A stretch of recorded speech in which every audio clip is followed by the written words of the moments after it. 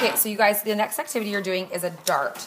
And a dart is used usually in the back of your clothes and in the front of your clothes. For example, if I put something like this onto me, sadly, it doesn't fit because it's a tight material. So what happens is we'll often put a dart into a piece, and then that's what makes it fit around your chest or into your back space. That's what's making your clothes contour when it's a stiff material. So the first thing you're going to do is you're just going to cut out a square using the square patterns. Then in your books you have this dart pattern. So you can see that this is one of those symbols that I had on your pattern markings.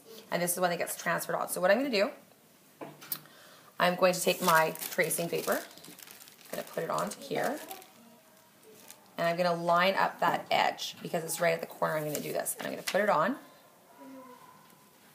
And then I'm going to take my tracing wheel.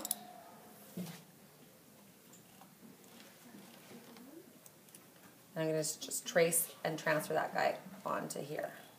Okay, and hopefully it worked. And there it is. So that's my dart piece right here.